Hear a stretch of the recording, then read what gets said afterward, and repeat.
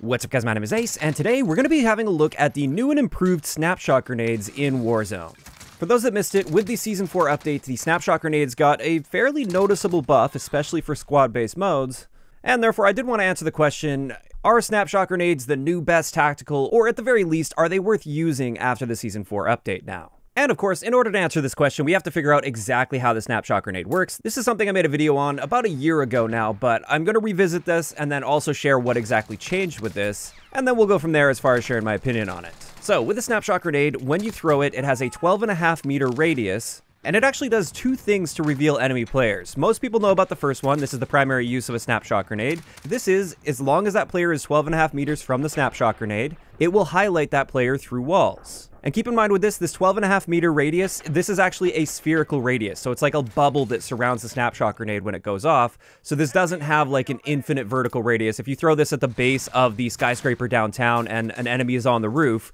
you're not going to highlight them all the way up onto the roof there. They have to be within 12.5 meters. But with this, they get highlighted through walls and they will glow bright orange to begin with, and then it sort of fades away into a red. And this is where the first buff from Season 4 comes in. Previously, this highlight effect would only last for 1.25 seconds. So you really had to be on point paying attention to see that highlighted player, and you didn't have that much time to see what was going on, see where that player is, and maybe see what direction they're currently traveling in if they are moving. Post-patch, after the Season 4 buff, this has now been increased to 2 seconds, so they almost doubled the amount of time. It is still fairly short, so you do have to still be on top of things and really be paying attention, but it is much more forgiving now. You have way more time to take a look at the situation and see what's going on. So like I said, that's the first area that most people knew about, at least the general aspect of that. They might not have known about the exact radius or timing.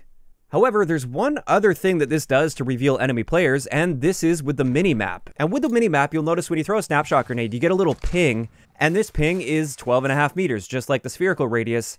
However, this one works in a vertical column all the way up to infinity. So in this sense, in that situation where I'm at the base of the skyscraper downtown and an enemy is on the rooftop, if I throw a Snapshot grenade on the ground, it will actually highlight that player on the mini-map for me. Now, of course, like I said, this isn't going to highlight them through walls or anything. They just show up on the mini-map, but that's very interesting to know. You have that infinite vertical column. And the best part about this is it isn't countered by the ghost perk. So this is one of those very rare circumstances where you're able to make a ghosted player show up on your minimap. And this is huge. It turns out the only counter to the Snapshot grenade is the Battle Harden perk, which not a lot of people are running Battle Harden. Most people are going to be using Amped on their class setups. And this means this is incredibly effective at finding out where campers are, as long as you have a suspicion that they're within a 12.5 meter radius of where you're throwing that Snapshot grenade.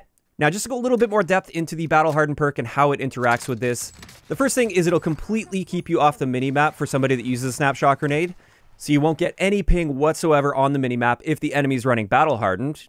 And also, Battle Hardened counters it in the sense that they won't be highlighted through walls if they're using Battle Hardened.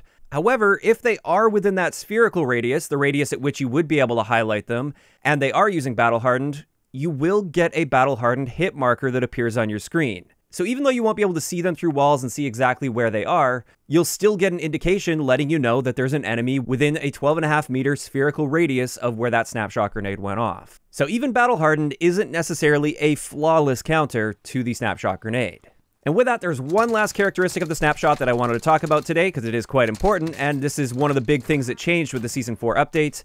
Previously, before Season 4, the Snapshot grenade, if you were playing squad-based modes, it would only work for you. Only you would be able to see that mini-map interaction, and only you would be able to see the enemy highlighted through walls. However, post-patch, now your teammates can see this as well.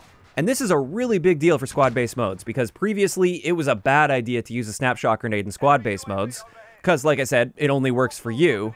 But now, if you have just one player on your squad running Snapshot grenades, and then the other players can use the more traditional tactical equipment, like a stun grenade or maybe a heartbeat sensor, then the player that's using those Snapshot grenades, he's using those for the entire squad, not just for himself. And I think that's great.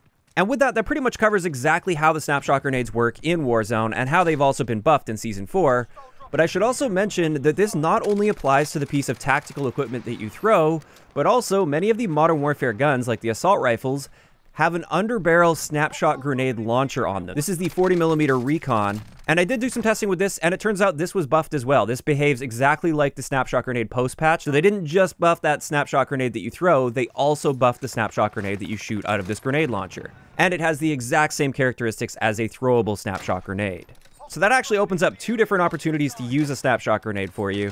And overall, I gotta say the snapshot grenade is definitely a lot more usable than it was pre-patch. When it comes to squad-based modes, this is now much better since your teammates can see it.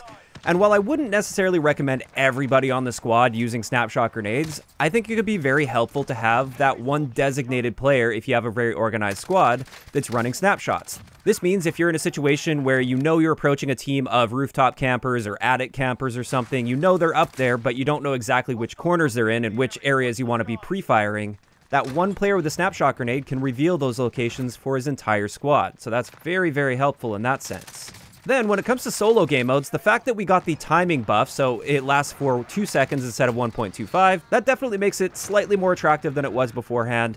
And the best part about this is it counters ghost users, which are a major problem in solo modes. One of the biggest issues most people have with solo game modes is once people get their loadouts, they will just camp and wait for somebody to come by, wait till they hear footsteps, and then they'll attack that player. And many have even described Warzone solos as being like a horror game because it really seems like you're playing hide and seek most of the time.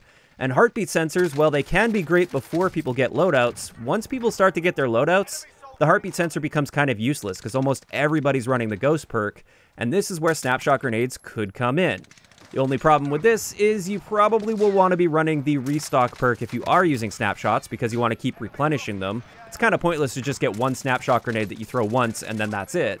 And therefore, you will have to sacrifice the ghost perk in order to get restock. But if you are an aggressive player that's actively going out and hunting those campers and the people they're hiding from you, you might not be worried too much about showing up on the minimap, and therefore, this could be a very viable playstyle.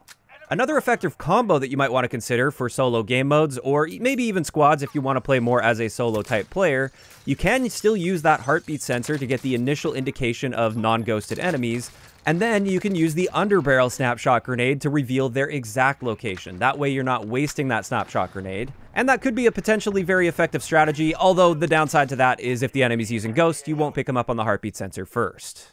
But yeah, that's pretty much it. I don't think the snapshot grenade is now the best piece of tactical equipment in the game or anything, but I do think it's much more usable, and especially in squad-based modes, if you have a good squad with good communications, I encourage you to designate one player as the snapshot grenade player.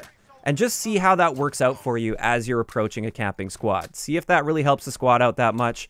I'd be willing to bet it's going to be quite helpful for many people out there, and they're going to enjoy this quite a bit. Of course, that is just my opinion. I'd like to know in the comment section below, what do you guys think of the new and improved snapshot grenades in Warzone? Do you see yourself using this on maybe some of your class setups, or maybe designating one of your squad members to be using snapshot grenades? Or do you think you'll still just stick to the standard heartbeat sensor or stun grenade? Just let me know those thoughts in the comment section down below. If you enjoyed the video, a like rating is always appreciated, and don't forget to subscribe for more if you haven't already. I'll talk to you guys next time.